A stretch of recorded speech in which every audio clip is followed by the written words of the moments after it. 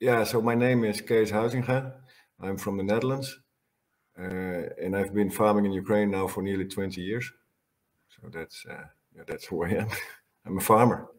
Okay. Tell us how this war has affected your family. Um, yeah, it's not only affected my family, it affects the whole of Ukraine, and it actually affects the whole world.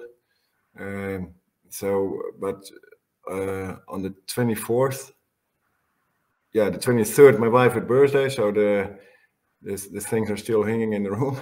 And the 24th in the morning, they started to throw some bombs on ammunition depots in Ukraine. And then during the day, I mean, it was a little bit panic, of course. And then towards the end of the day, we decided that my wife and my kids, they would leave for Romania. We have a friend there, and we have friends on the border. So they left.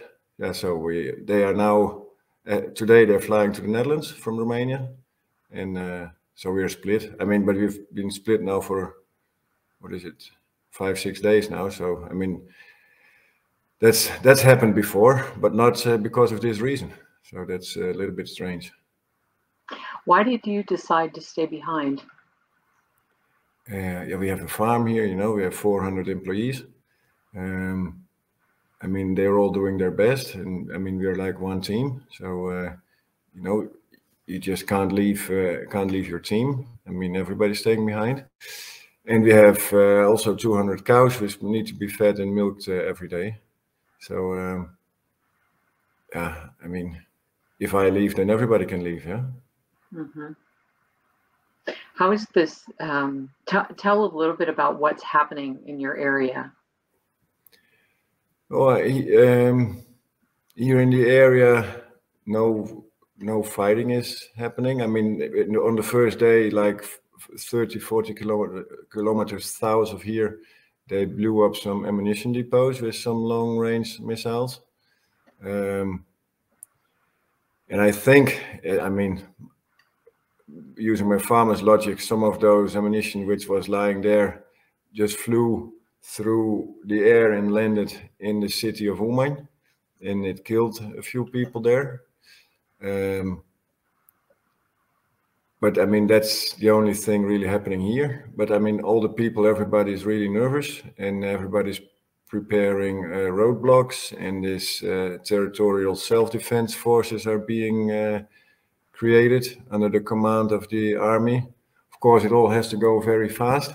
So people, sometimes it's a bit chaotic, but everybody does it with the same goal, you know, to defend Ukraine or to defend our area.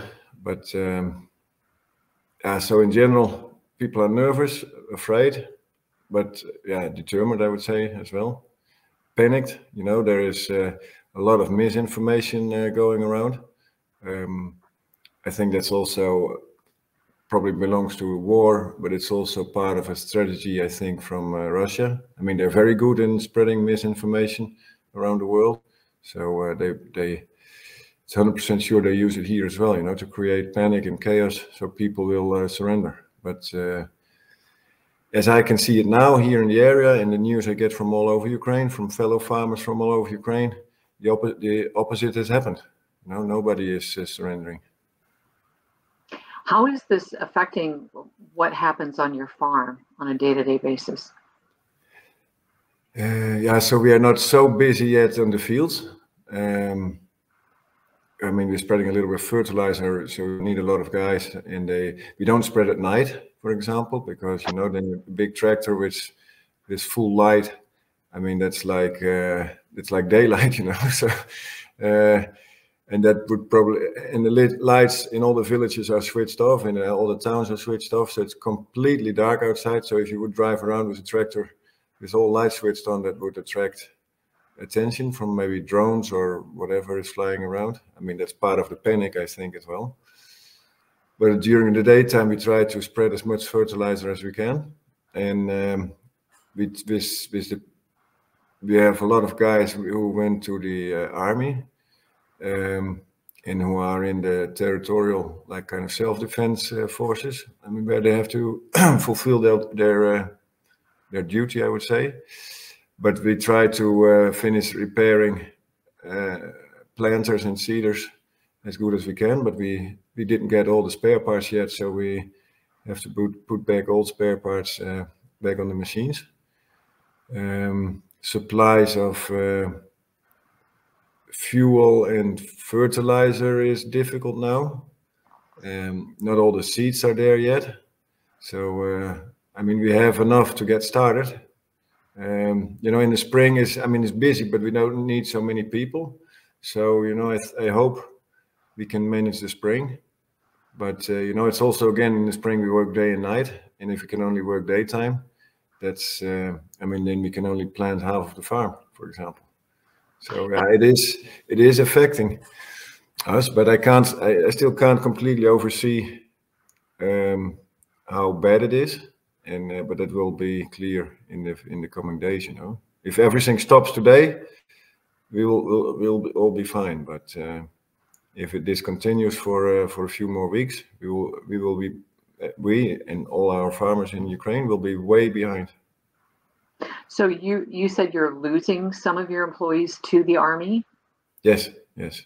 Okay. And how many acres are you farming there? We are around a little bit above 15,000 hectares. I think that's like 40,000 acres or something. And we grow winter wheat, winter barley, winter canola, sunflowers, corn, sugar beet, and soybeans and navy beans. And I remember not all that long ago, maybe back in December, you were sharing, there was a very high-tech video of some equipment you were testing on your farm. So this, how does that, is that just all gone right now, or what happens with progress? Yeah, now there's no progress anymore. We're constantly trying to implement more modern technology. It doesn't go as fast as you'd like to, but it's okay. And we're constructing for the dairy farm to build an additional barn. Yeah, that's all stopped now. And the agronomists, they are now working on a new plan to do planting as cheap as possible, with as few inputs as possible, to save as much as possible. So no testing anymore, no experiments anymore, just trying to survive. And that's not good. That's not good for progress, and that's not good for development. How are farmers helping to fight this war? What's their involvement? What's your involvement? Yeah, so first of all, a lot of employees from farmers all over Ukraine, they joined the army. A lot of them voluntarily, and also guys who just had to go. And we are daily in contact through our farmers association with 50, 60, 70 farmers from all over Ukraine, like the most active members of this association. The total association is like 1,100 farmers. So we're in daily contact with them, and everybody tries to help as much as he can with supplying food to the army, flour to bake bread. In the south, some guys have been occupied already. They can't get rid of the milk, so they give the milk away to the local population and to the town in Kherson and Kakhovka and wherever they can come, where the army is not present from Russia. The wiring money to the army, helping with loaders to prepare roadblocks, with excavators,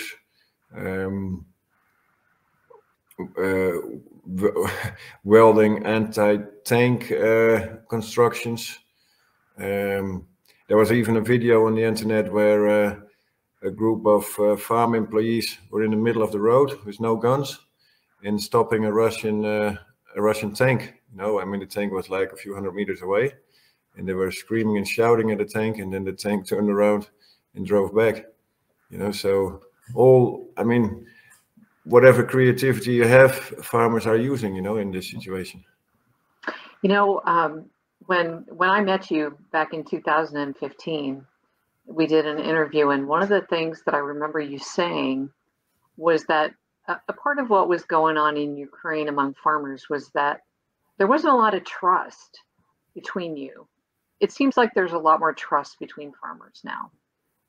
I mean, the biggest achievement of Putin is that he created a real unity of Ukraine, and also amongst farmers. What lessons do you think we can learn from, what happened in the 1930s with Joseph Stalin? Whew, that's a big one.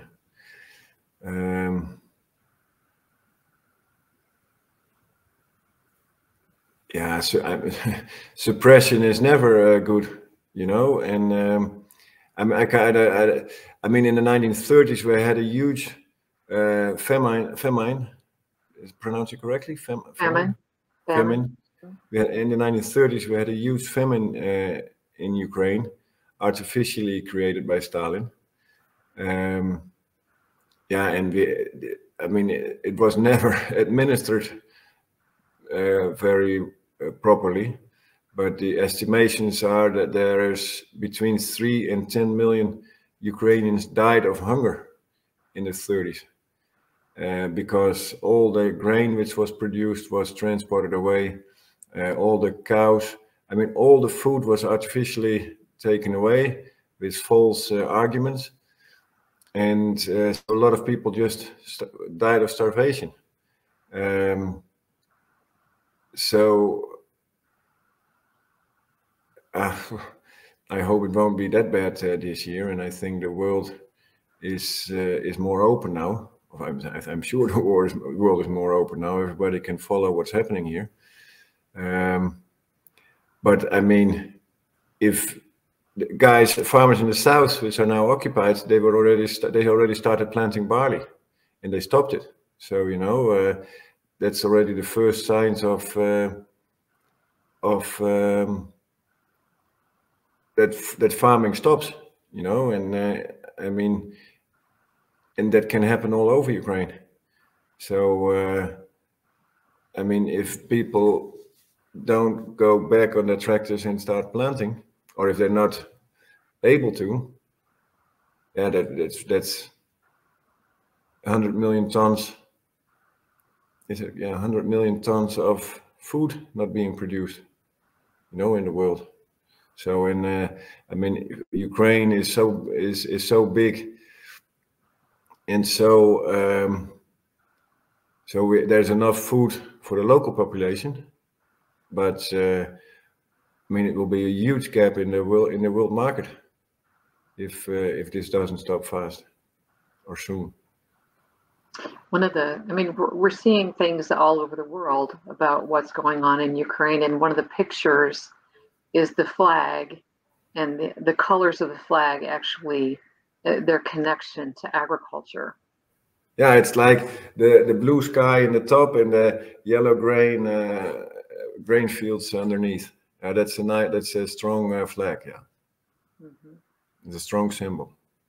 So people around the world need to understand the connection between this war and world food supplies. Yeah, absolutely. I mean, first thing is, of course, production here in Ukraine, but it also, I mean, it will also affect Russian production itself, and that's also a huge producer of grain. Of course, of Russian grain, a lot they need themselves. I mean, from Ukrainian grains in commodities, Ukraine only needs like 25-30% itself, and the rest goes on the world market. I mean, Ukraine is in a lot of top 5 positions concerning exports of different commodities. Yeah, but it can affect, and that's one thing, and another thing is the blockades of the Black Sea, through which a lot of those commodities are being exported to the world market. So they're just not going now. Now everything stopped. So I mean, there's Russian warships in front of Odessa, and I mean, in and around Odessa, there's this big grain ports. You know, they're also afraid of being hit by bombs, and so it all stopped. You know, that's. I have no idea of the numbers, how many ships per day or per week leave Odessa, but at the moment there's nothing. I saw a video that you posted of your grain storage. So yours, just like anyone else's, is just staying on your farm right now. Yeah. There's this grain storages all over the country, and nobody sells anything to the south. And a lot of farmers provide grain to the local and national feed mills, you know, to keep them going, to keep Ukrainian people to supply them with food, you know, and to supply the army and supply their soldiers in the front with food. So that's what a lot of farmers do voluntarily. What message would you like to share with people around the world? I mean, all war is completely useless, of course, but in not necessary. But I mean, this war is completely,